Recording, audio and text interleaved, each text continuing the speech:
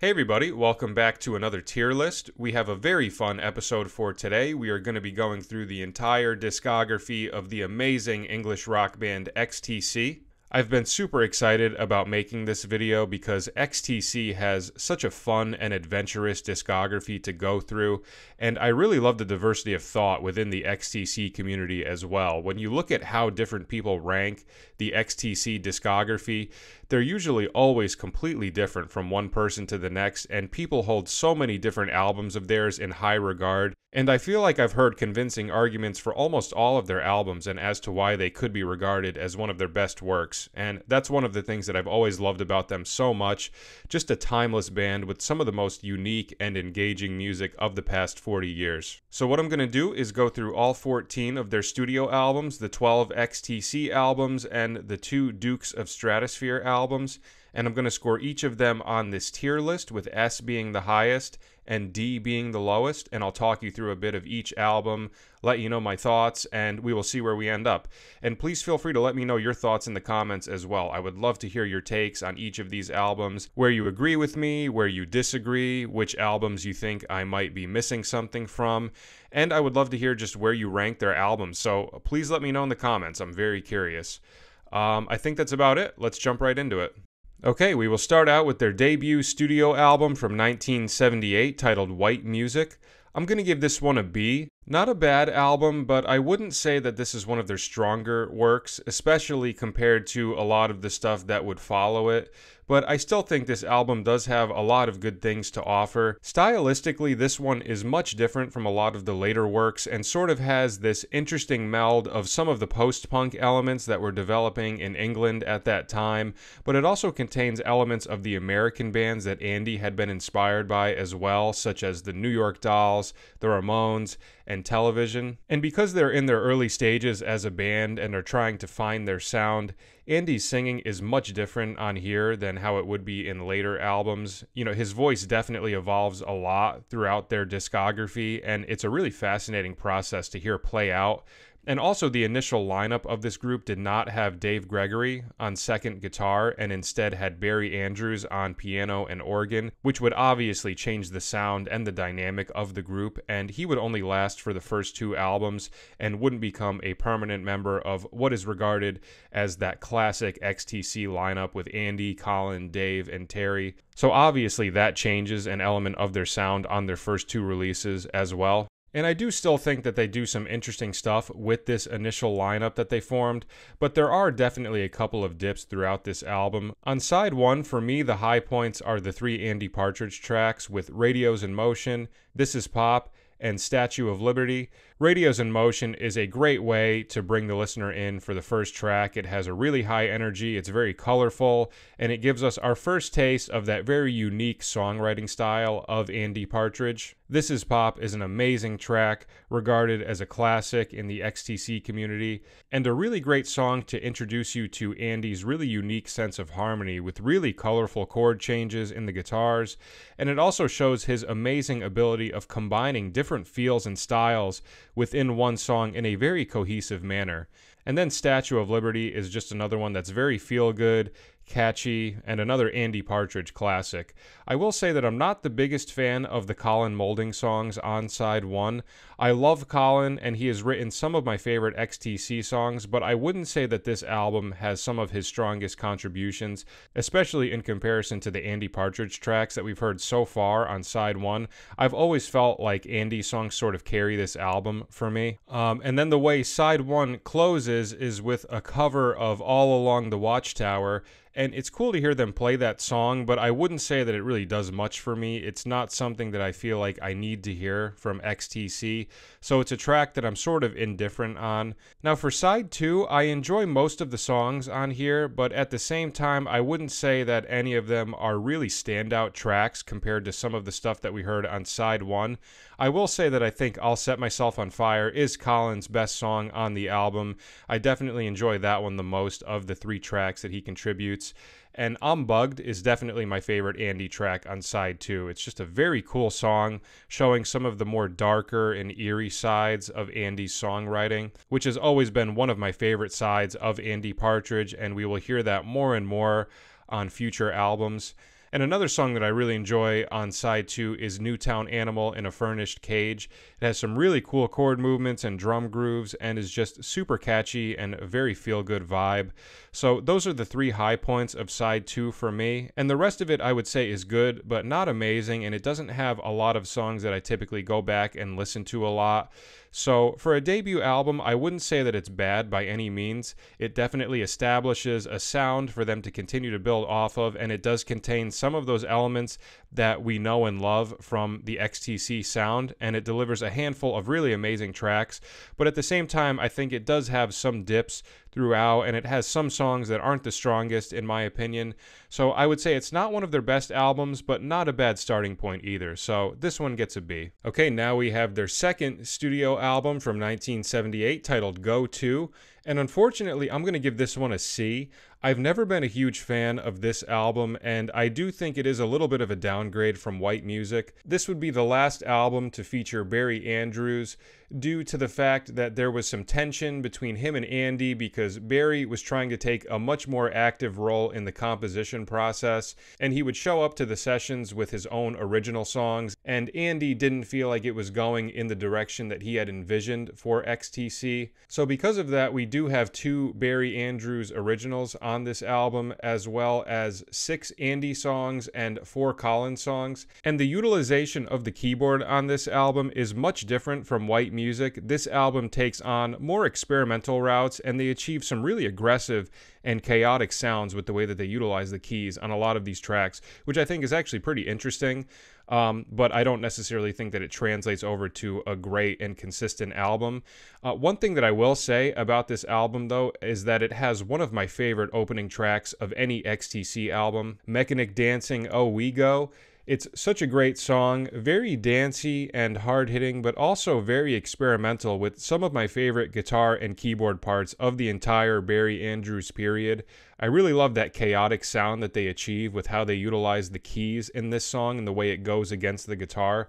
Such a great opening track, and a song that I cannot say enough good things about. But after that track, I do think that we already hit the high point of the album. There's really only one other song on this album that sticks out to me, and I'm sure a lot of people can guess which one I'm talking about.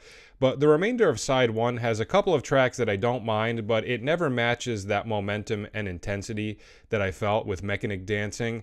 And now with this album, I do think that Collins' songs are a little bit stronger on side 1 in comparison to the 2 Andy songs.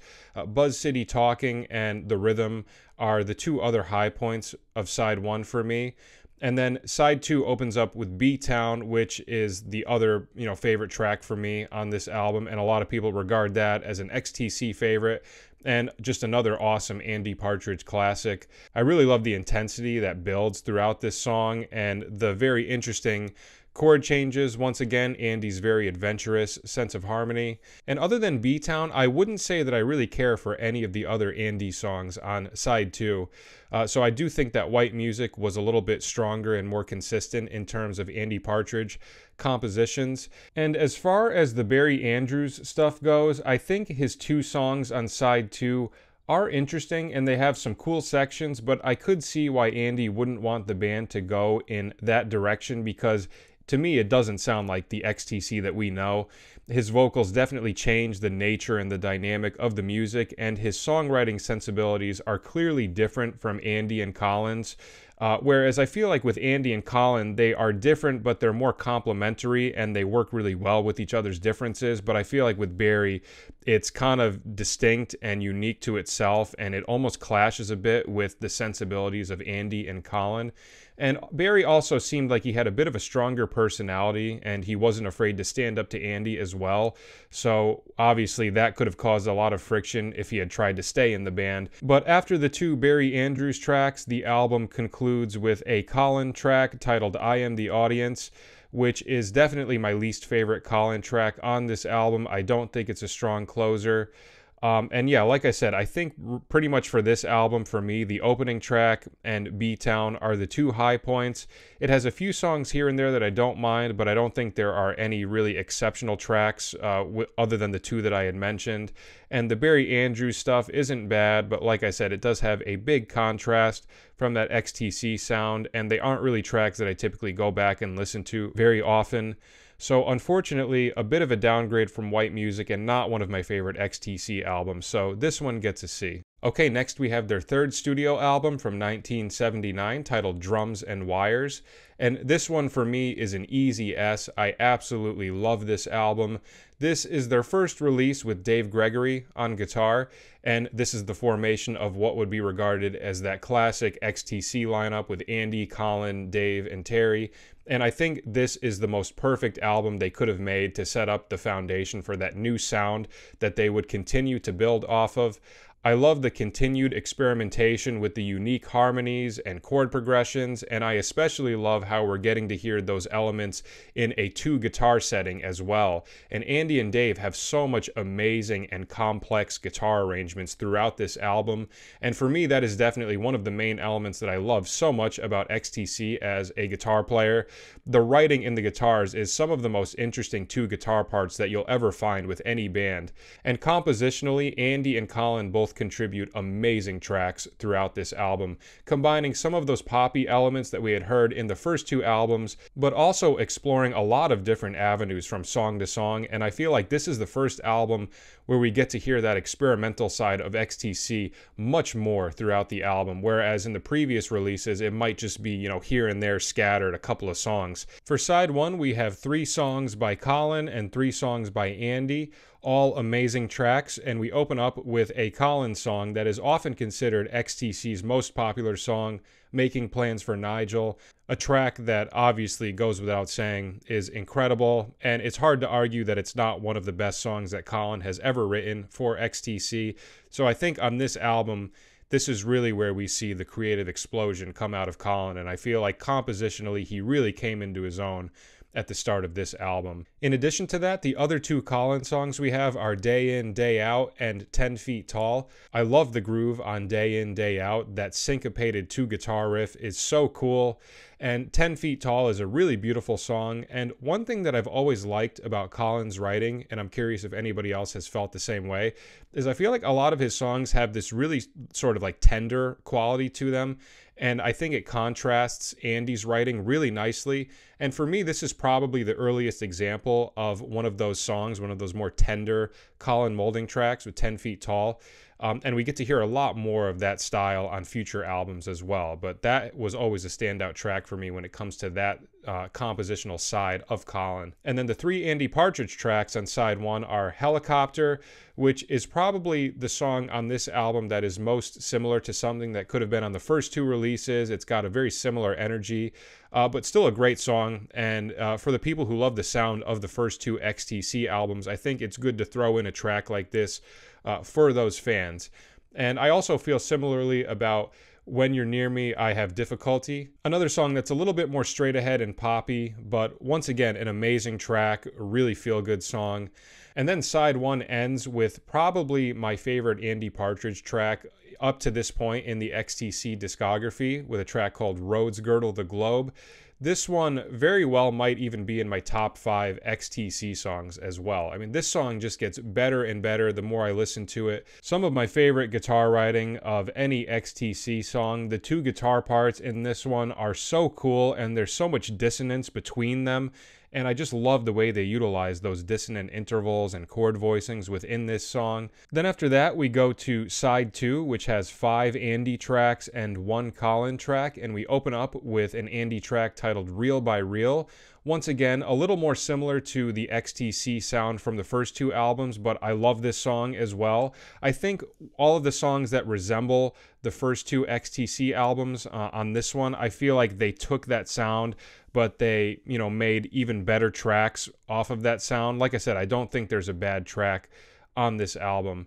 And then after that, we have Millions, which is another one of those songs that really shows the adventurous harmonic side of Andy Partridge. I love the guitar parts in this song. There's so much interesting harmony going on, and a song that definitely gives me similar vibes to Roads Girdle the Globe. Once again, that experimental side of Andy Partridge that we're hearing come out more and more on this album, which is such a great thing.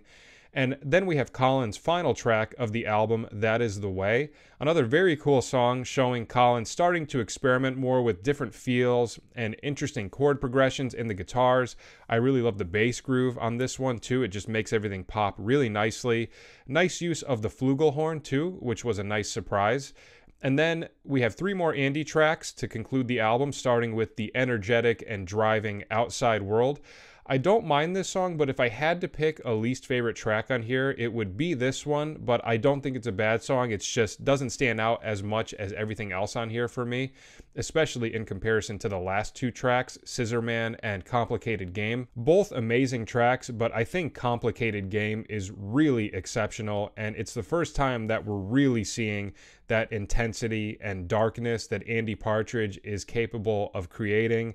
Everything about this song is so haunting. The really eerie chord progression, the hard-hitting bass parts, Andy's vocals, the guitar solo, which according to Andy was actually recorded without listening to the backing track. So he was literally just soloing on his own, just in his own tempo, and then they put it on top of the track without actually being aware of the timing or anything involving the backing track, which is really incredible the way that it turned out.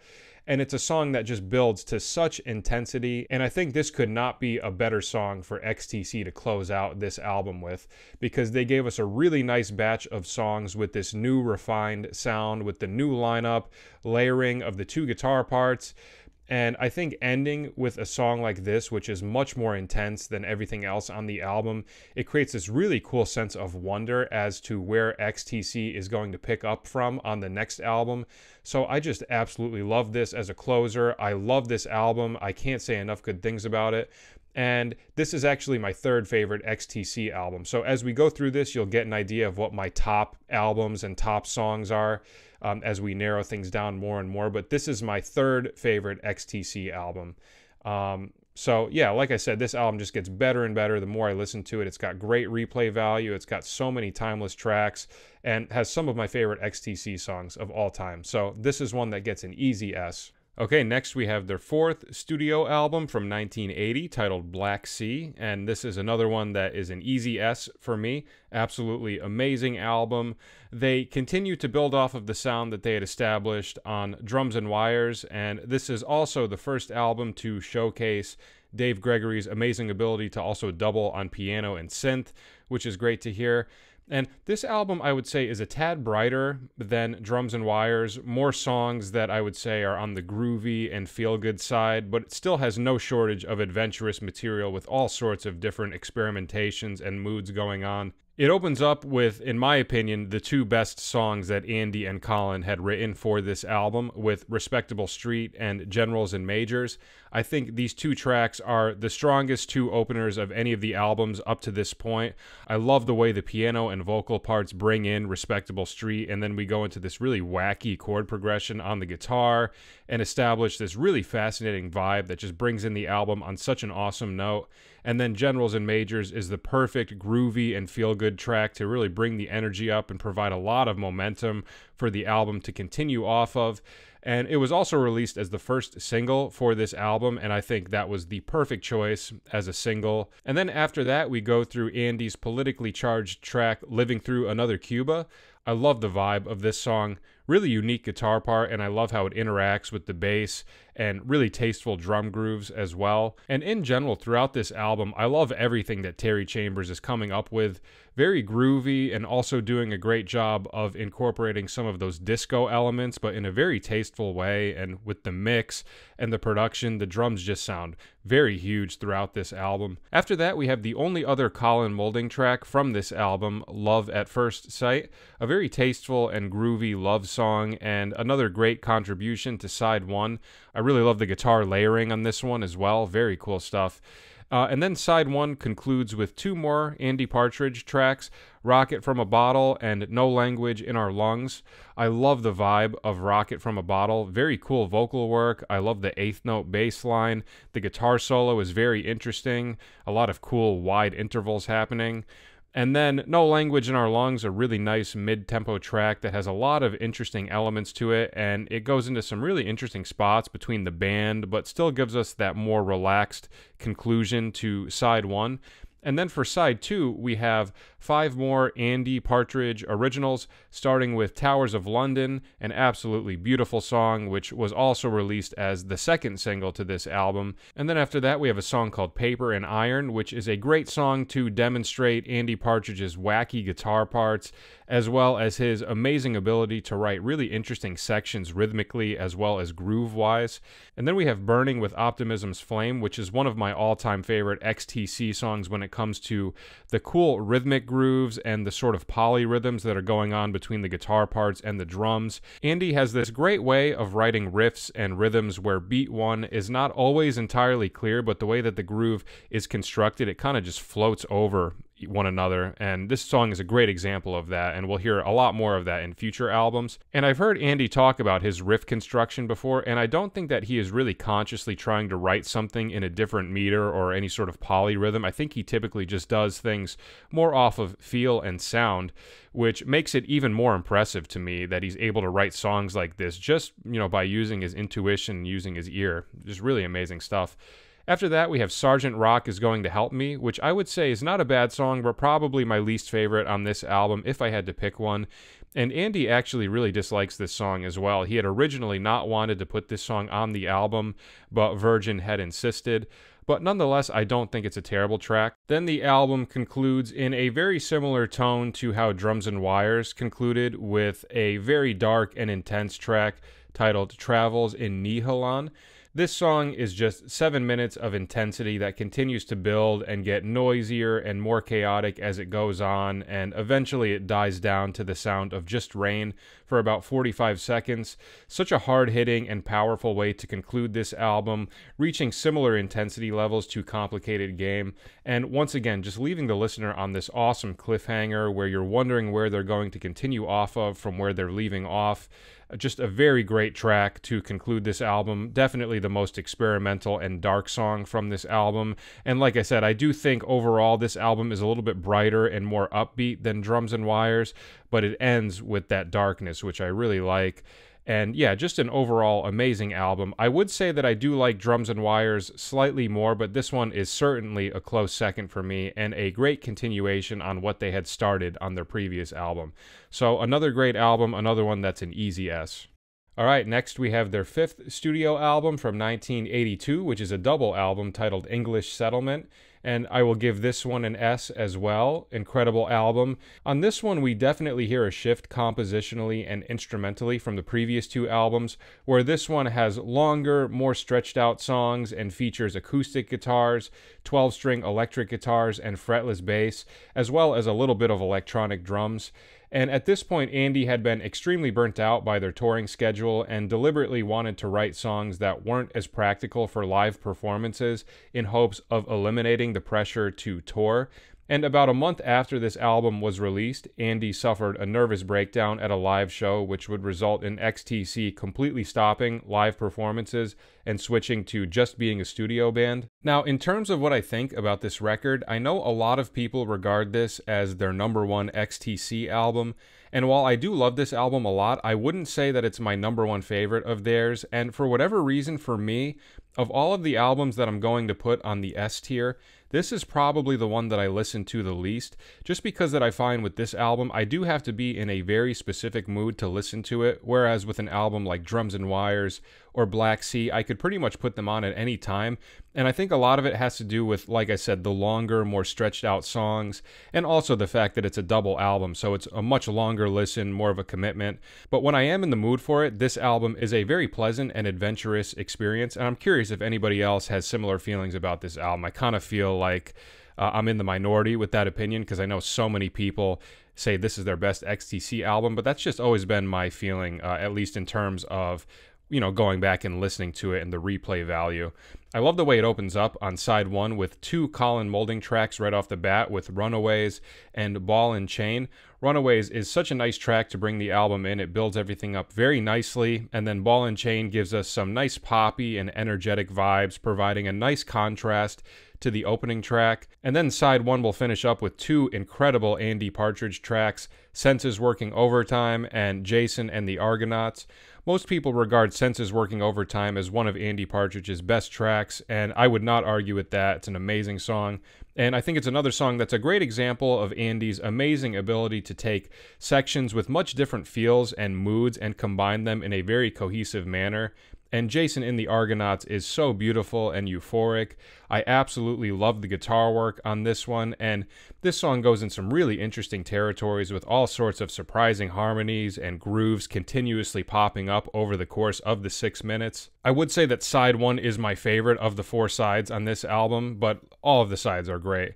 For side 2, we have 3 more Andy Partridge originals with No Thugs in Our House, Yacht Dance, and All of a Sudden It's Too Late. No Thugs in Our House opens things up really nicely with a more poppy feel and some tasty, bluesy guitar riffs, and then Yacht Dance is probably my favorite acoustic-centered track on this album. It's got such a great groove to it, and it really does elicit imagery of being on the water. I love the placement of this track as well. I think it provides a really nice contrast in feel from everything else that we've heard up to this point. And then All of a Sudden It's Too Late closes side 2 on a nice chill note. Really great writing between the electric and acoustic guitars and some very tasteful Andy Partridge vocal melodies and chord progressions. Side 3 consists of all Andy Partridge songs again with 4 tracks: Melt the Guns, Leisure, It's Nearly Africa, and Knuckle Down. I love Melt the Guns as an opener, another track that goes in many different directions, incorporating so many different feels and moods. I don't mind Leisure, but that's probably my least favorite song up to this point on the album. Wouldn't say it's a bad song, I just don't think it stands out very much in comparison to everything else that we've heard thus far. But I absolutely love the 2 tracks that conclude side 3 with It's Nearly Africa and Knuckle Down. I love the vibe of It's Nearly Africa, really cool drum grooves. I love the use of the synth against the acoustic guitars. The vocal melodies are very catchy, and once again, just a very cool song that provides a nice contrasting sound to a lot of the other stuff that we had heard up to this point, similar to how I felt about Yacht Dance on side 2. And I think we get a lot more of that throughout this album because it's a double album, and also because of the fact that they were kind of deliberately trying to write more studio-based songs. So because of that, we're getting a much wider variety of, styles and different moods throughout the album. And then Knuckle Down just grooves so hard, one of my favorite drum beats on the album, and once again, great writing between the electric and acoustic guitars, a very groovy way to conclude side 3. And then side 4 opens up with a Colin Moulding song. We have not heard from him since side 1, and this song is called Fly on the Wall. And believe it or not, this might actually be my favorite song on the album. I know that's kind of a random choice, but I just love everything about this song. The synth sounds, Colin's beautiful and catchy vocal melodies, the alternating between the distorted and clean vocals, as well as the really tasteful chord progressions in the guitar. To me, this has always been one of the standout tracks from this album, and in my opinion, Colin's strongest contribution on this album. Then we have an Andy track titled Down in the Cockpit, which would probably be my least favorite song on here. Another song that, just doesn't do much for me. I wouldn't say it's a terrible song, but I don't think it stands out in comparison to everything else. And then we have another Colin track called English Roundabout, a very cool, feel-good song with really interesting rhythmic hits going on between the drums and the guitars. And Colin's vocal melody just floats over these grooves in such an effortless fashion. Colin's songwriting really evolves and goes into some amazing territories throughout this album. I think all 4 of his contributions on here are very strong tracks and are all very different from one another. And it's just very nice to hear Colin's compositions continue to evolve more and more. Then the album concludes with an Andy Partridge track called Snowman, and this is a song that doesn't go in the same dark and intense directions as the closing songs from Drums and Wires and Black Sea, but it's a very pretty track with some really nice layered guitar parts and a very tasteful bass line, a very fitting conclusion to this new sound that they had established on this album. And like I said, I do need to be in a particular mood to listen to this album all the way through, but it does have a lot of great individual tracks that I enjoy listening to on their own, and a very adventurous track listing with lots of twists and turns, and a lot of songs that are, regarded as some of the most classic XTC songs ever. And for a double album, I think it's got a great momentum, and each side offers us tracks with something new and something surprising. So, great album. This one gets an S. Okay, next we have their 6th studio album from 1983 titled Mummer. I'm going to give this one a B. I've always been kind of torn about how I feel about this album because it does have a solid batch of tracks that I absolutely love, but at the same time it does have some skip over tracks that I do think take away from the momentum of the album to some extent. This ended up being one of their lowest selling albums, and it took a big dip from the momentum that they had established on English Settlement, and as a band they were also in a very weird spot. Their relationship with Virgin was not good at this point, and the decision to stop touring was not something that Terry Chambers had wanted, which was understandable. He had a pregnant wife at the time, and obviously touring can provide some revenue for someone in his position. So this would unfortunately end up being the last XTC album that Terry Chambers would play on, and he was only featured on 2 songs, or 3 if you include the bonus tracks. And because of that, they would start utilizing some electronic drums as well. So I think the combination of all of these different things that were happening probably created a weird environment that wasn't the best for getting out their full potential and creativity in the songwriting process. One thing I will say about this album, though, is I think that side 1 is very strong, and all of my favorite tracks on here are on side 1. It opens up with a beautiful Andy Partridge track called Beating of Hearts, an amazing way to bring everything in, a song that starts out more subtle but continues to add layers upon layers of parts, beautiful vocal melodies and vocal work on Andy's part. And then we go into an incredible Colin Moulding song called Wonderland, a synth-based song mostly centered around the Prophet 5, which was the band's main synthesizer at that time. And I just think this song has such a peaceful and serene mood to it with the synthesizer, and I think it's just a completely different sound that we hadn't heard from XTC at this point, but I think they utilized it in a very tasteful way. Then we go into my favorite track on this album, an Andy Partridge song called Love on a Farm Boy's Wages. And I would say that a lot of people regard this one as one of Andy's best compositions, and I would definitely agree with that. This would most likely make my top 10 favorite Andy Partridge songs. Such awesome acoustic guitar parts, very technical and really showcasing some of Andy's chops with the alternate picking, and just in general, such a beautiful and adventurous song. And then it's followed up by another very cool Andy track called Great Fire. So up to this point, I think this album has been amazing. The first 4 tracks are rock solid, but then from this point on, for the remainder of the album, this is where I start to feel some of the dips in the momentum. The closing track to side 1, a Colin Moulding track called Deliver Us from the Elements, is a song that I've never found very intriguing or exciting. To me, it just takes the momentum that had been established from the first 4 tracks, and it sort of closes it off on this underwhelming fashion. And then side 2 opens up with an Andy track called Alchemy, which is another song that I don't find that exciting. But then it's followed by a very cool song called Ladybird, which I would definitely say is my favorite track on side 2. Another great song to showcase Andy Partridge's really unique sense of harmony, just very experimental choices of melody and chord progressions. I like the softness in the electronic drums too. It almost has this jazzy sort of quality to it. Sounds like they're using brushes. And then after that, we have another Colin Moulding song called In Loving Memory of a Name. And this one I actually do enjoy a lot. This one has great synth sounds. Colin's vocal melodies are very pretty and catchy. And in general, I just love the vibe of this song. But unfortunately, from this point on, I think we've reached all of the high points of side 2.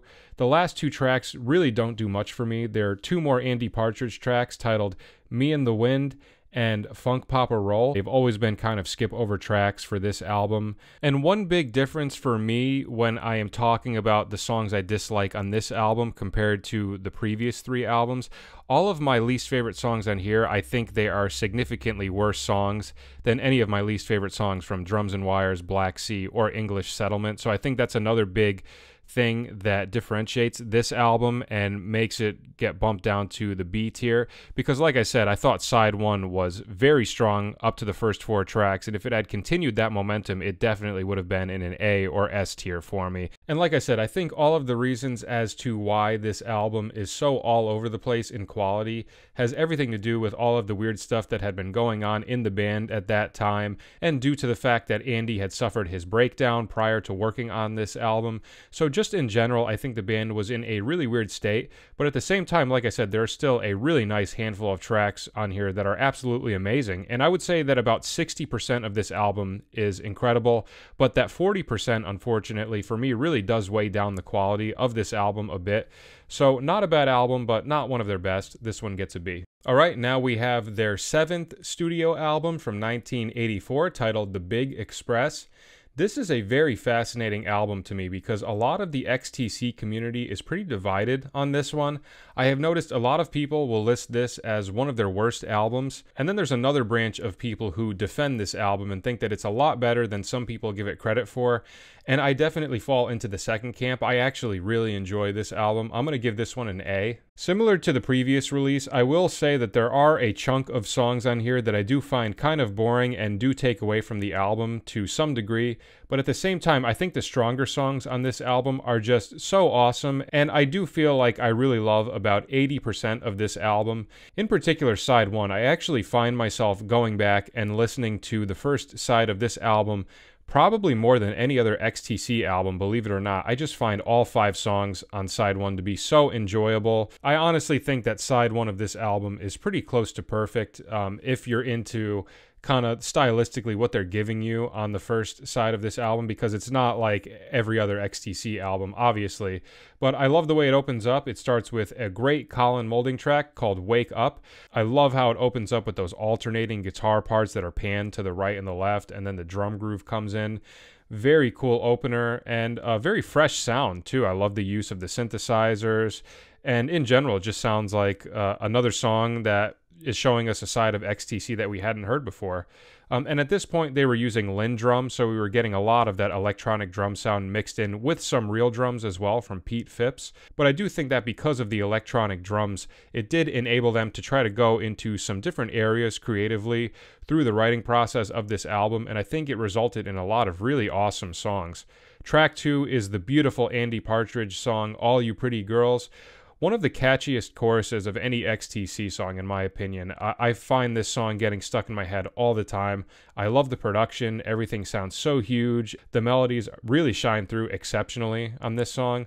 And then that's followed by an awesome groovy song titled Shake You Donkey Up. And similar to what we've heard on some previous XTC songs, a very interesting use of polyrhythms and multiple time signatures on top of each other over the bar line sort of stuff. We have that melody overlapping on top of the drum in the chorus. Such a cool effect, and I absolutely love whenever XTC does something like that. Then after that, we go into the dark and ominous Andy Partridge track, Seagull Screaming Kiss Her Kiss Her, a song that I absolutely love. The first time I heard this song, it immediately brought me in. I was just so gripped by that eerie keyboard sound and that dark melody on top of it. As I said, I always love hearing the dark side of Andy Partridge. I think he produces some really magical sounding things. And a fun fact about this song, this was actually the first song that Andy had ever written on keyboard. So a little fun fact. And then after that, side 1 closes beautifully with the sad, down-tempo Andy Partridge track, This World Over. Such an amazing, sad song. Some really strong melodies from Andy, really cool bass lines, and just a very strong closer to side 1. So as you can see, stylistically, side 1 goes in and out of a lot of different feels, but every single song, I think, on side 1 is incredibly strong in their own ways, and I just always find myself going back to listening to side 1. I do think that when we get to side 2, that is definitely where the album does lose some momentum for me. I don't mind the opener, The Everyday Story of Small Town. It's kind of like a feel-good Andy Partridge track. It's very fun and catchy. It has a great energy to it. I don't like it as much as any of the tracks from side 1, but I do think it is one of the better tracks from side 2. And then after that, we actually have another song that I really enjoy too. A beautiful Andy Partridge ballad titled I Bought Myself a Lyrebird. I love this song. It's got just great guitar parts, amazing vocal melodies, and it has a very serene and tender sound. To me, I always kind of considered this song to be like what Blackbird is to the Beatles. This is like XTC's version of like a song like Blackbird. After that, though, we get to the part of the album where I do think some of the momentum does die down with the next 2 tracks, with Rain of Blows and You're the Wish You Are I Had. They're both Andy Partridge songs, and I just find both of them kind of underwhelming. They've never done much for me and do take away from side 2. But then after that, we have a Colin song that I've always really enjoyed titled I Remember the Sun. Very different sound from the other track he contributed to this album with Wake Up. This one has almost some fusion-like elements to it with the harmony and the production, the instrumentation, just the overall sound and mix of the band. I think the song has a really badass quality to it, and I particularly love the chorus. I love the piano parts underneath Colin's vocals, and for me, this is actually probably the standout track of side 2, other than I Bought Myself a Lyrebird. After that, side 2 concludes with a track titled Train Running Low on Soul Coal. This is a weird song. I'm sort of indifferent about this song. There are some times when I listen to it and I'm into it, and then other times I'm just not in the mood for it, and it's sort of a skip over track. So it's always been one of those weird XTC songs for me where I'm just kind of right in the middle of it. So I don't think it's a bad track, but I also wouldn't say it's an amazing and strong closer, especially compared to the last couple of albums and the closing songs that they had. So, similar to the previous release, Mummer, all of my issues with this album start happening on side 2, but the main difference I would say here is that I think side 1 on this album is even stronger than Mummer, and side 2 has a couple of more redeeming qualities than side 2 on Mummer. And like I said, I go back and listen to side 1 of this album probably more than almost any other XTC album, and I'm sure that will surprise some people, but I'm curious if anyone else is also in the same camp as me when it comes to this album. So yeah, just, you know, a very solid album, but definitely not good enough to justify putting an S tier, but definitely above everything in B tier. So this one gets an A. Okay, next we have their 8th album, or technically you could say it's their first album, depending on how you view it. But this is the first of 2 releases of their spin-off band, the Dukes of Stratosphear. This is basically a band that Andy and Dave had been talking about doing since the late 70s, and the idea behind it was basically Andy wanting to live out his childhood fantasies of being in a psychedelic rock band, and also using this as a way of paying tribute to all of the English psychedelic rock bands that had influenced him, specifically from the years 1967 and 68. The lineup still features the core 3 members of the group from that time with Andy, Colin, and Dave, but it also features Dave's brother, Ian Gregory, on drums. And like I said, this is one of 2 releases by the spin-off band, the Dukes of Stratosphear, and this would be put out as the first release from 1985 called 25 O'Clock. And I'm going to give this one an A. I really enjoy this album. It's got a great energy to it. I think each track balances each other out very nicely. It's a nice shift in mood from song to song, but it's all very much within that late 60s psychedelic realm, really embracing those influences from some of those psychedelic groups like the Beatles, Pink Floyd, Small Faces, and Tomorrow. And it's a quick listen with only 6 tracks, 5 of them by Andy and 1 by Colin. I love all of Andy's tracks on here, but for me, the highlights are really the opening 2 tracks, 25 O'Clock and Bike Ride to the Moon, as well as the closing track, The Mole from the Ministry. Colin's track, which opens up side 2, is titled What in the World, and that's a really amazing song too. It sounds like something that could have been right off of a Beatles album from 67 or 68. I love the instrumentation and the equipment that they use. They did a great job of really capturing that late 60s sound, which was such a specific vibe throughout the course of music, and they did a really great job of recreating that. And I think all of the utilizations of the pianos, the organ, and the mellotron are all very tasteful. I will say this is another one of those albums where I do need to be in a specific mood to listen to it. I don't find myself going back to this album as much as I do with any of the XTC albums. But like I said, this is a really awesome handful of songs, and it's fun to be able to see Andy and Colin showcase their talents when it comes to psychedelic music and psychedelic writing as well. So a very fun album. This one gets an A. Okay, now we finally get to their 9th studio album from 1986 titled Skylarking. Obviously, this one gets an S. Insane album, and this one is often regarded as their best album. And I know it's cliche to say, but this is my favorite album as well. I do agree with that sentiment.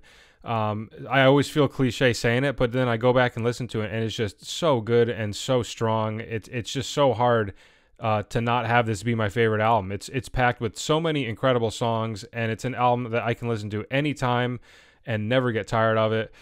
There's some really interesting history behind this album for anybody who isn't aware. So Todd Rundgren ended up being the one to produce this album, and all throughout the process of this album getting made, there was constant tension between Todd and Andy. Todd Rundgren can be a stern guy, and he wasn't afraid to put his foot down and make decisions, and that didn't always work well with Andy's work habits. You just had very clashing personalities, and you can hear both sides of their stories through various interviews, and it can get a little unclear as to what the truth is with everything, but the bottom line for me is that, personalities aside, the combination of Todd Rundgren and Andy Partridge was absolute magic.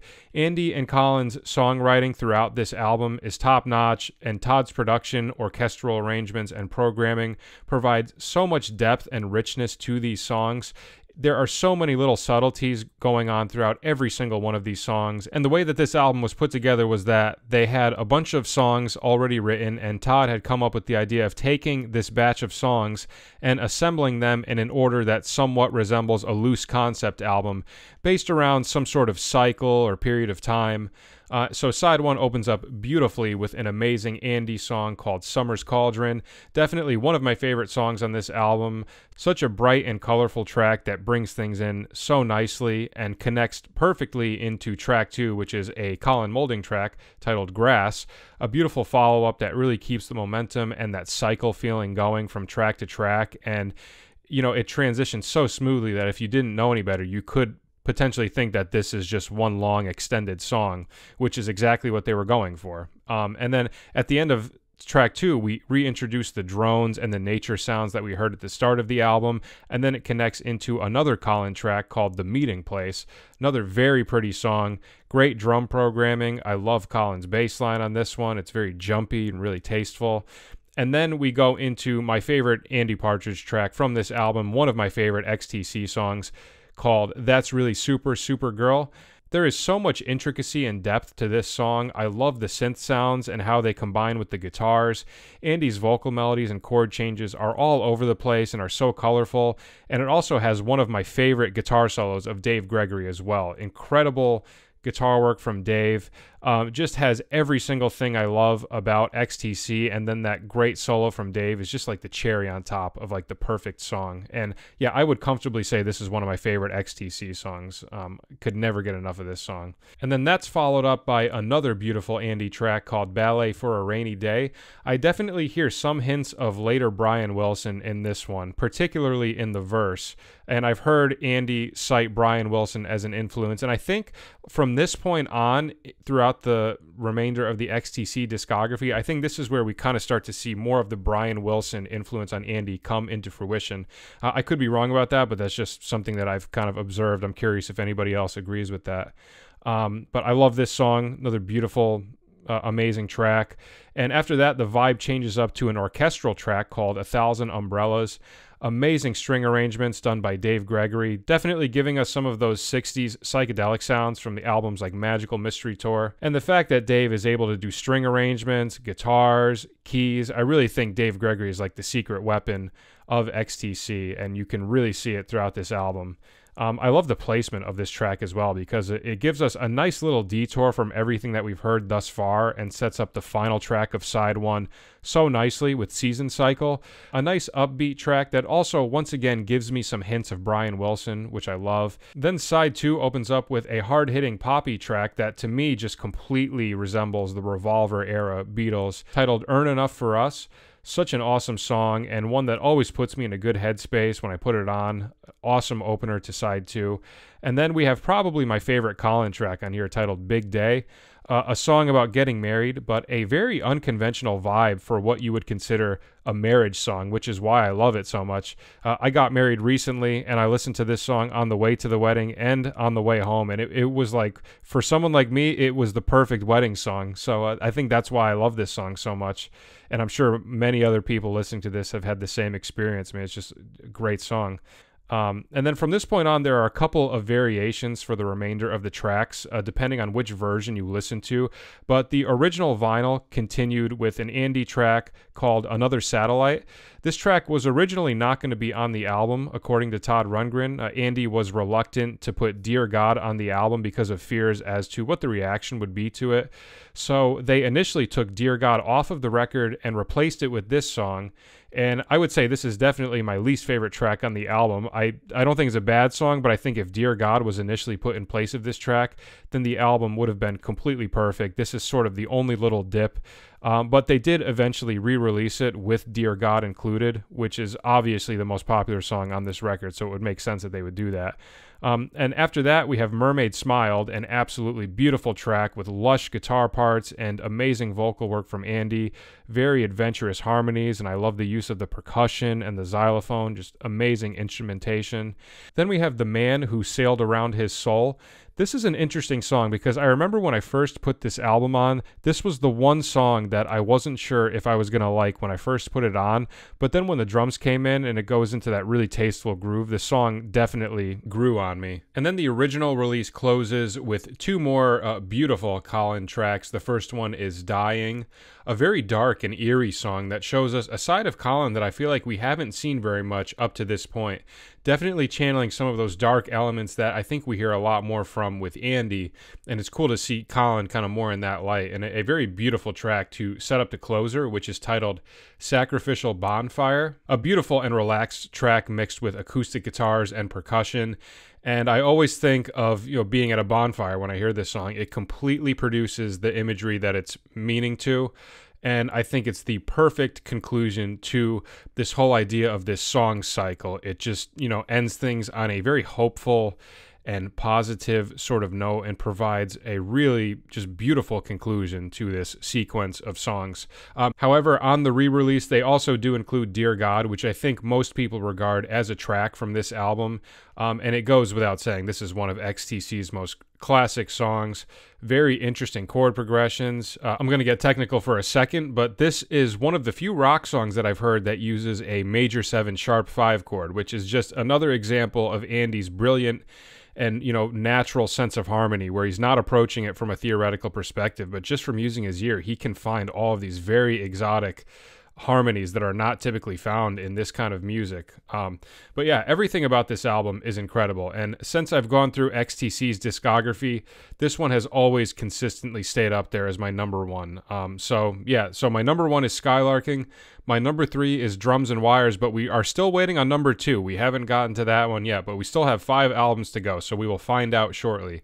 But yeah, it goes without saying, incredible album. This one gets an easy S. All right, next we have the 10th studio album, or if you prefer to think of it, the second Dukes of Stratosphear album from 1987, titled Sonic Sunspot. I think I'm going to give this one a B. I was sort of conflicted on the scoring for this one because I do like it, but I definitely don't like it as much as 25 O'Clock. There are some cool tracks on this one, but I think it is a slight downgrade, and I don't tend to go back and listen to this album as much as their first album. It continues very much on that same late 60s psychedelic rock trajectory, and it opens up with a really nice Colin Moulding track titled Vanishing Girl, definitely channeling some of that psychedelic Beatles era sound. And one of the stronger tracks on this album, in my opinion, a very good opener.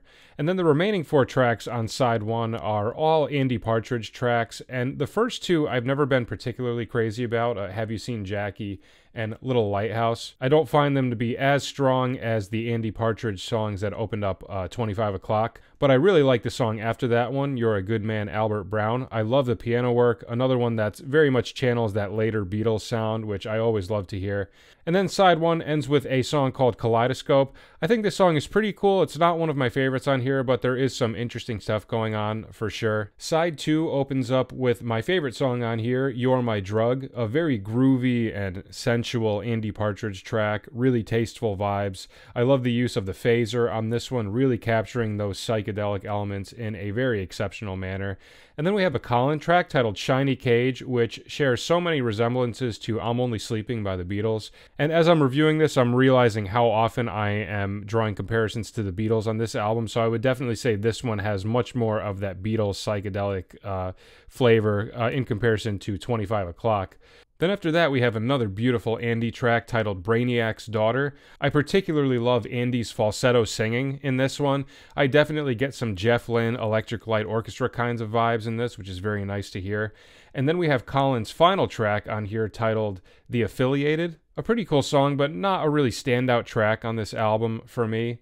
And then after that, we wrap it up with another Andy Partridge track titled Pale and Precious. Definitely one of those tracks where I hear some of those Brian Wilson influences coming from Andy, and a nice way to wrap things up. So, as you could see, there are a lot of tracks on here that I really enjoy, but overall, I don't think it is as strong as 25 O'Clock, and I don't think the good songs on this one stick out as much as the songs that I like on 25 O'Clock. So, not a bad album, but a bit of a downgrade from the previous release. So, I would give this one a B. Okay, now we have their 11th studio album from 1989, a double album titled Oranges and Lemons. And for me, this one gets an easy S. And here's the big reveal. This is my second favorite XTC album. So top three, we have 1 is Skylarking, 2 is Oranges and Lemons, and 3 is Drums and Wires. So for me with this album, I liked it a lot the first time I listened to it, but this album really grew on me the more and more I listened to it. It's just packed with so many great tracks. Stylistically, it's giving us a little bit of everything, which is really nice. There's definitely a chunk of this album that is very poppy, but then there's also some very experimental stuff, some psychedelic stuff, and Collins' 3 originals are each very distinct and unique in their own ways, and just the combination of all of those elements provides a very fun and adventurous set of tracks. And as far as double albums go, I think this is one of the most consistent double albums of all time, in my opinion. Every single side is great, it has a really good momentum to it, and it's just jam-packed with songs that are very unique and engaging all the way throughout. Side 1 opens up with Garden of Earthly Delights, a catchy, high-energy and feel-good Andy Partridge pop track that brings everything in very nicely. And then that is followed by 2 songs that are both so incredibly strong, Mayor of Simpleton and King for a Day. Both tracks, I would say, are amongst Andy and Collins' best compositions of the entire XTC discography. And having those 2 songs back-to-back right at this early part of the album is just absolutely incredible. And then we change gears a bit, and side 1 ends with a little bit more of a laid-back but eerie sort of track called Here Comes President Kill Again. Definitely a change in mood from what we have established so far on the first 3 tracks, but I don't mind this song. It provides a nice little chill experimental detour to conclude this side and set up side 2, which opens up with another poppy Andy Partridge track titled The Loving. I absolutely love Andy's vocal melodies on this song. This is another song that I find to be one of the most catchiest XTC vocal melodies. I think Andy's pop sensibilities and his sense of melody are really just at their peak throughout this album. So many beautiful melodies. And then after that, we have another Andy Partridge track titled Poor Skeleton Steps Out, a very groovy song with some sort of xylophone sound going on that adds these very interesting hints of world music to it. And then we have Collins' second track, One of the Millions. Not a bad song, but up to this point, this is definitely my least favorite track that we've heard thus far. And this is like the one sort of skip over track for me on side 2. But then we end with an incredible Andy Partridge track called Scarecrow People, which is definitely one of my favorite songs on here. Some of the most interesting chord progressions of any song on this album, really showing you Andy Partridge's very adventurous and wacky sense of harmony, and also a very cool guitar solo as well. And just in general, I think the guitar stuff throughout this album is very solid, and it contains some of my favorite chord progressions and guitar parts of any XTC album, another reason why I love it so much. Side 3 opens up with Merely a Man, a very fun and dancey track, and I really love the groove that happens at the end of the chorus when it goes into the cowbell, and Andy has this awesome triplet vocal melody on top of it. To me, that section just completely ties the entire song together and just makes it pop so nicely. And then we have Collins' third and final song from this album titled Cynical Days, a very dreary song, and once again a great example of what I would call that tender side that Colin brings, and a big contrast from King for a Day. And I think throughout this album, Colin's songs provide a really nice contrast and balance off of Andy's writings very nicely. And then side 3 concludes with Across This Ant Heap, an incredible song, and to me this whole song is basically just a giant anticipation for the final section. That final section goes so hard and is, in my opinion, one of the most intense musical sections of any XTC song. The layering that's going on between the guitars, the keys, and Andy's beautiful vocal parts that are layering on top of each other, it's just so intense and so much beautiful melody happening on top of one another. I would say it's one of my favorite moments of any XTC song. The absolute perfect conclusion to side 3, in my opinion. And after that, side 4 wraps up the album with 4 more Andy Partridge songs, the first 2 being more on the poppy side, and then the final 2 being more experimental. The first track is Hold Me My Daddy, And I know a lot of people like this song, but for some reason this song has just never done anything for me, and no matter how many times I listen to it, it just never grows on me. And I would say this is like the one song that I don't like on this album, but I think everything else is so strong that one track like this is not the end of the world. It doesn't take away from the album that much, but this is the skip over track on this album for me. But I do like the song after it, which is Pink Thing. Still within that poppy realm, but a little bit more experimental with the chord progressions and the feel changes from section to section, so definitely an interesting song. And then that is followed by Miniature Sun, an amazingly eerie track. We have some fusion elements going on here within the harmony, and the keyboard sounds that are being used, as well as the trumpet lines. One of the more fusiony XTC songs, I would say. And then the album concludes with Chalk Hills and Children. I absolutely love this song. It's my favorite song on this album and would probably make my top 5 favorite XTC song list. Of all of Andy's experimental tracks on here, I think this one is just the coolest. I love the vibe. It's so spacey. The keys are so euphoric. And Andy's vocal work and chord progressions on this one are so tasteful.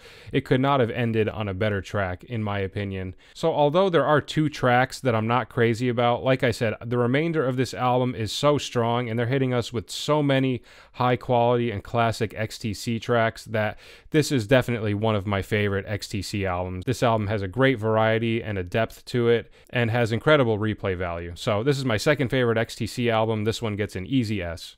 Okay, next we have their 12th studio album from 1992 titled Non-Such. And I had to think about this one a lot, but ultimately I decided on giving this one an S. I really love this album, and to me it definitely feels like a continuation off of Oranges and Lemons in terms of the songwriting style, but we're also getting some more orchestral arrangements on this one, so we're hearing the sounds continue to evolve more.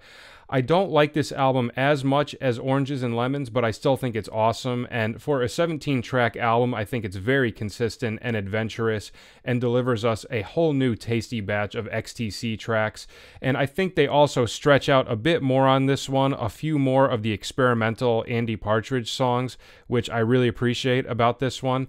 It features 13 Andy tracks and 4 Colin tracks, and right off of the bat, it opens up with one of the hits from the album, The Ballad of Peter Pumpkinhead. A very beautiful and poppy Andy Partridge track that opens things up in a very nice feel-good vibe. And then from there we change gears a bit and we go into a Colin track titled My Bird Performs. I love this song, and I would actually say this is my favorite Colin song on this album, and one of the more underrated Colin Moulding tracks, in my opinion. I love everything about this song, the guitar parts, the layering, Colin's beautiful vocal melodies, and just the overall serene and tender feeling that this song gives off, and a really nice follow-up to the opening track. Then we have another poppy Andy Partridge track titled Dear Madam Barnum.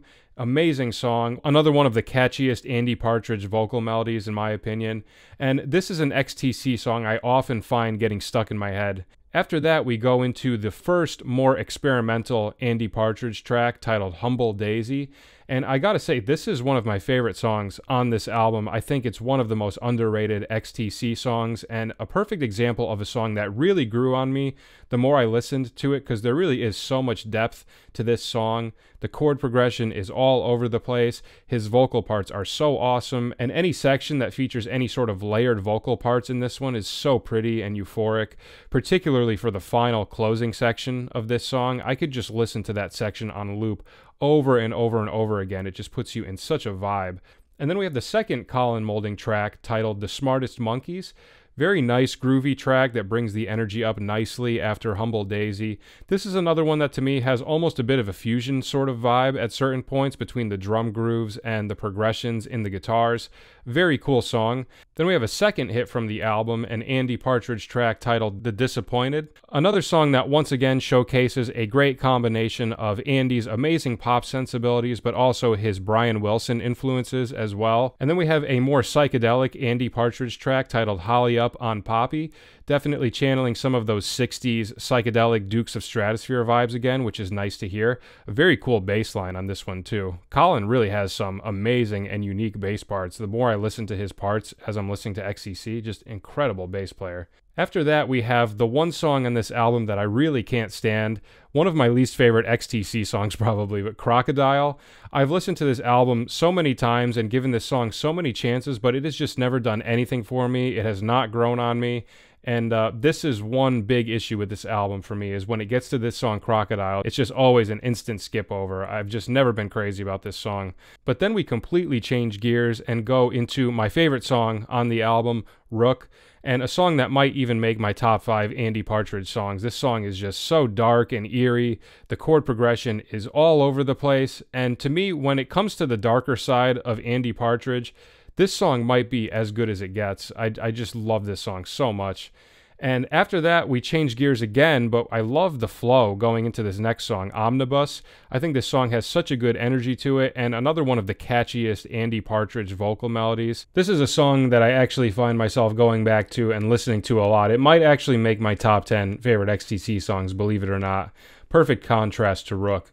Then we have another experimental Andy Partridge song called That Wave. So he's really hitting us with a handful of songs that are stretching out a bit more throughout the album, using some more experimental and dark chord progressions. And I love seeing that because, like I said, that's one of my favorite sides of Andy Partridge, and I think we are setting up a nice trajectory for the album that will follow this one, Apple Venus Volume 1. But once we finish this track, I will say that up to this point in the album, all of my favorite songs have already happened, with the exception of one, but I do think from this point on, the momentum does die down a little bit for the rest of the album, like I said, with the exception of one song that we're going to get to. But this would be one of my main reasons as to why I liked Oranges and Lemons better, and also why I was a little torn as to whether to give this one an A or an S. So I will say this is probably my least favorite album on the S tier, but I still think it's great. So next we have another romantic poppy Andy Partridge track titled Then She Appeared. This is a song that I actually didn't like when I initially heard the album, but the more I listened to it, it did grow on me a bit more. But it is a song that I have to be in a certain mood to listen to. I wouldn't say it's like a favorite of mine. Then we have Colin's third track titled War Dance. A very unique song. It's almost hard to categorize what this song is because there's so many different fusions of sounds going on. But it has a unique feel to it and a cool energy, but I wouldn't say it's like a standout track for me. But then after that, I would say that we have the standout track of the final chunk of the album, the beautiful Andy Partridge ballad titled Wrapped in Grey. Such beautiful piano work with these lush string parts over it, and another very colorful and tasteful vocal melody from Andy. Just a track that gives me everything that I want from a beautiful Andy Partridge song. Now for the last 3 tracks, I do think the momentum dips down, but of the 3, I would say that The Ugly Underneath is my favorite one. I do like the energy of this song, and I think it has some great vocal parts. But then Bungalow and Books Are Burning are 2 songs that I don't really care for. Bungalow is okay, but it's one of those songs that I do have to be in a specific mood to listen to. I wouldn't say it has the same replay value of a lot of the other XTC songs.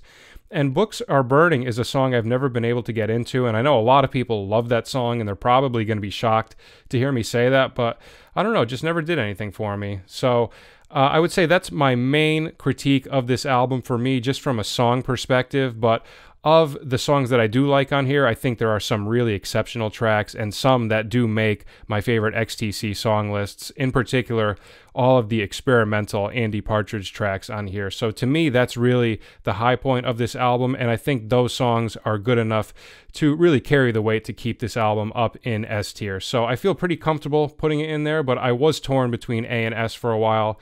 But ultimately, I do think this is an amazing album, so I'll give this one an S. Okay, next we have their 13th studio album from 1998 titled Apple Venus Volume 1. I'm going to give this one an A. I really like so much stuff about this album.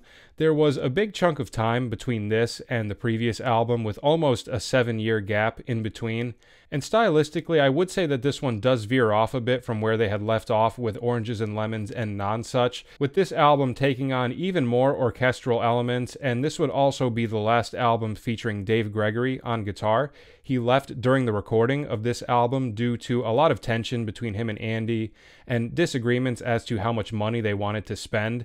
Andy really wanted to use real instruments for all of the orchestral stuff and get as authentic of a sound as possible, and Dave wanted to use samples, so there was constant tension about the finances of the band throughout this album that ultimately pushed Dave out of it, unfortunately. But I think the majority of this album is very good and delivers some of my favorite XTC songs of the later part of their discography. I will say that it does have a couple of tracks here and there that are sort of skip over tracks for me, and I do think that stylistically this one is a little bit more scattered and all over the place from track to track, and not as cohesive as their previous two albums, but in the grand scheme of things, I do think it is an amazing album with some classic XTC tracks.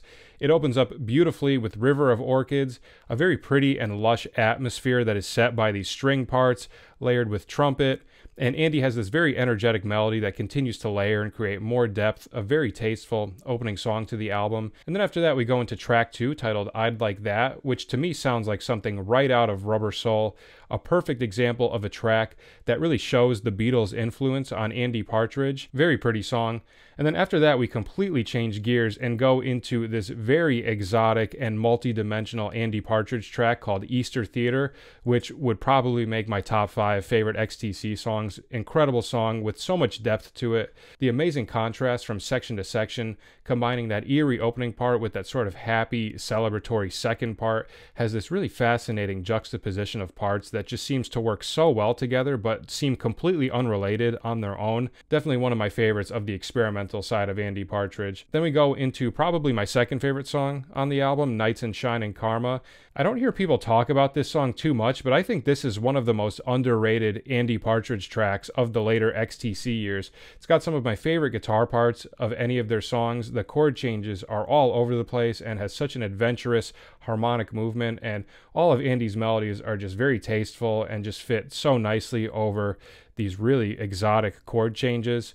So I think at this point, when you look at the first 4 tracks and sort of look at the vibe from each of them, this album does feel a little bit more scattered, but as individual tracks, I like all of these a lot, and I think they are very good, but I do think stylistically they are a bit all over the place. Then we have Colin's first track, titled Frivolous Tonight, and there have been previous Andy Partridge tracks where I've said that I hear the Brian Wilson influence in him, and this is actually one where I kind of feel like I hear some Brian Wilson coming from Colin as well, which I had never heard that side of Colin, and I'm not even sure if Brian Wilson was an influence, but I've always kind of considered this to be Colin's like Brian Wilson type song. So if anybody has any more insight into that, I'd be very curious to hear about that. Then we change gears again and we go into an Andy Partridge track called Green Man. Very beautiful and earthy sounding track with some great instrumentation that is going on. I love the use of the saxophone and the flute, as well as all of the different sorts of percussion. Some nice world music sort of elements going on in this one that make this song just feel really nice. After that, though, we have 2 tracks that I'm not very crazy about, and this would be the main part of the album where the momentum does die down a bit for me. Your Dictionary and Fruit Nut. The first one is an Andy song, and the second one is a Colin song, but both of these have just never done anything for me. No matter how many times I listened to it, I kind of liked Your Dictionary at first, but for some reason, the more I listened to it, I liked it less and less. Not really sure why. But then the remaining 3 tracks of the album I think are very strong, with I Can't Own Her, Harvest Festival, and The Last Balloon. The Last Balloon is probably one of my favorite ending tracks of any XTC album. I would put it up there with Complicated Game. And I do think it reaches levels of intensity similar to Complicated Game. It also has some of those very eerie chord progressions going on as well that add a whole nother layer of intricacy to it. And I've always felt like this is, once again, another one of those slept-on tracks from this album. Between The Last Balloon and Knights in Shining Karma, I think both very underrated Andy Partridge songs that would both go down as some of my favorite XTC tracks. So, like I said, I don't think the album is entirely coherent from front to back, and there are a couple of tracks that I'm not crazy about, but at the same time, I still think they're delivering some of their highest quality songs to date. So I really, love this album, but I wouldn't say it's strong enough to give it an S due to the lack of cohesion and the couple of tracks that I don't like. But of the tracks I do like, I think it's incredibly solid. So this one gets an A. Okay, next we have their 14th and final studio album from 2000 titled Wasp Star, also known as Apple Venus Volume 2. And as much as I would love to say that they went out on a bang with this album, this is not one of my favorites of theirs, so unfortunately I'm going to give this one a B. I'm constantly torn about this album because I actually do listen to this album a good amount, and similar to Apple Venus Volume 1, there are a handful of individual tracks on here that I really love and will regard as some of my favorite tracks of the later XTC years, but I do think that it is less consistent from Apple Venus Volume 1 in terms of the quality of the tracks and just overall momentum of the album. But at the same time, there are a couple of incredible songs on here that I listen to all the time, particularly the first two songs. I think the first two tracks of this album might be two of the strongest opening tracks of the past couple XTC albums. I just love Playground and Stupidly Happy so much. Playground sets up a really nice feel-good vibe with the beautiful Andy Partridge pop sensibilities, and then it goes into Stupidly Happy, which is a beautiful minimalist song where we just have this guitar riff going on over and over and over again, but then we keep adding layers on top of it, and then eventually have this vocal canon and just so much beautiful richness to this song. And anytime I listen to this, it instantly puts me in a good mood. And a song that might even make my top 10 favorite XTC track list. Definitely my favorite on this album, for sure. After that, we have a song by Colin titled In Another Life. And unfortunately, I'm not a fan of any of the three Colin Moulding tracks on this album. I don't think that any of his contributions on here are particularly interesting. And while I'm not crazy about every Andy Partridge song on here, the Andy songs that I do like definitely carry this entire album for me. But I'm not even crazy about the next Andy track, My Brown Guitar, and then that's followed by Board It Up, another Colin track that I don't find particularly exciting. But then we have two more really beautiful poppy Andy Partridge tracks, I'm the Man Who Murdered Love and We're All Light. Definitely two good tracks that were needed at this point to bring up the momentum a bit. But then we have the final Colin track titled Standing In For Joe, another one that I find kind of boring. And I'm not crazy about the following Andy Partridge song either, Wounded Horse. So definitely more songs, as you can see, that I dislike on this album compared to Apple Venus Volume 1. But then we have a song that I absolutely love, You and the Clouds Will Still Be Beautiful. I love the vibe of this one. I think it creates so much beautiful imagery and has such a great energy to it. And then we have another Andy song that I really enjoy called Church of Women. Super adventurous song in terms of the chord progressions, weaving in and out of all sorts of different keys with these really interesting chord movements and key changes. Some beautiful vocal melodies from Andy. And then I really enjoy the closing track as well, The Wheel and the Maypole. I love the guitar parts on this one. The song has a real intensity to it, and I think the guitar parts have a lot to do with that. A perfect hard-hitting badass Andy Partridge song to leave things off on for the final XTC album. So I do think that it does redeem itself with the last three tracks, and I do think the beginning couple are very strong, and there are a couple of good moments in the middle, but there are a lot of songs sandwiched in between that I'm not crazy about, and I do think just the momentum of this album is a little bit too scattered and it has too many skip over tracks for me to put it in A tier. So I wouldn't say it's the best album to leave off on, but at the same time, they're still producing a handful of really great XTC songs that I can't complain about because, you know, they have great replay value and I still regard them as some of the best XTC songs of their later part of their career. So the final album gets a B.